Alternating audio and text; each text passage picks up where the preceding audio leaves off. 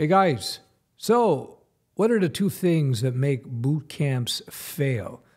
Number one, a lot of the boot camp teachers were the boot camp students from 6 months ago. In fact, I was just on a call with somebody who just finished a boot camp and they were asked by the boot camp if they could teach the next class. Now, the problem with this is that you have the blind leading the blind. You never want to learn from somebody who is just an academic, or especially don't want to learn from somebody who just got out of the boot camp. That is crazy. You need to learn from somebody who is an industry professional, because the difference between success and failure in any industry is understanding what actually goes on in the real world.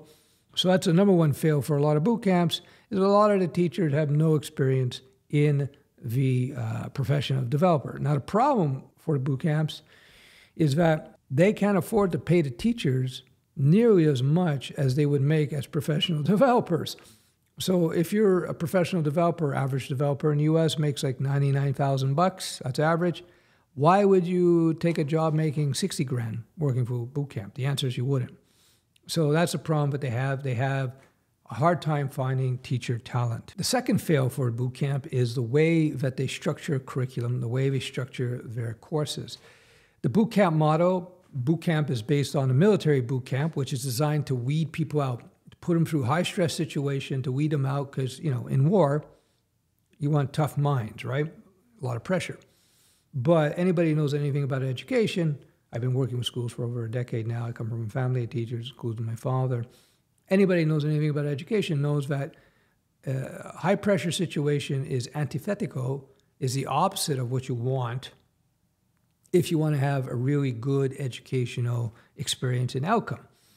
So the whole idea of having people learn 6-8 hours a day over X number of weeks, high pressure situation where you have to finish JavaScript by this date and then you have to go on to Python by that date.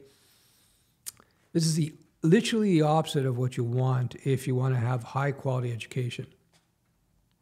Now, I've been working with districts in schools across North America for over a decade now, some very advanced districts. And the most advanced districts use what they call a self-paced learning model. What does that mean? That means the students literally learn at their own pace. Now, whether it takes you 2-3 months to get your head wrapped around JavaScript or 4 or 5 months, it's immaterial in that environment. It doesn't really matter. It's like climbing to the top of the mountain. Once you get there, you're there. Whether it took you a little bit longer to get there, it's irrelevant, doesn't matter. So whether it takes you a month or 4 months to learn JavaScript, it doesn't really matter. Because once you understand how to code, once you understand the concepts of development and programming, you have it, it can't be taken away.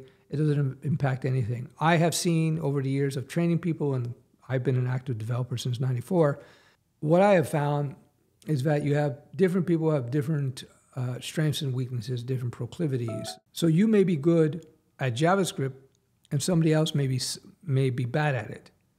On the other hand, somebody else may be great at CSS and you may be bad at it even though you're good at JavaScript. You see where I'm going? So the great thing about development is that you can find your niche in there. You can find where you will be strong, where you might not be strong. And again, it doesn't really matter, again, if it takes you 1 month to learn JavaScript or 4 months. It doesn't really matter. So the whole bootcamp motto of forcing you to adhere to a strict schedule is thumbs down. The other problem is that you have a lot of times this major time commitment. Most people going to boot camps, they have jobs or they have families. They have things to do. So to have to stop their lives to go into this boot camp where they're sitting there 6-8 hours a day doesn't make any sense. The boot camp should allow for flexibility in terms of your schedule. Everybody's got a different schedule. And finally, the brain can only work at maximum capacity for 3 to 4 hours a day for the average individual.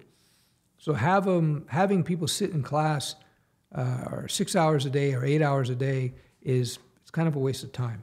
It's actually a total waste of time.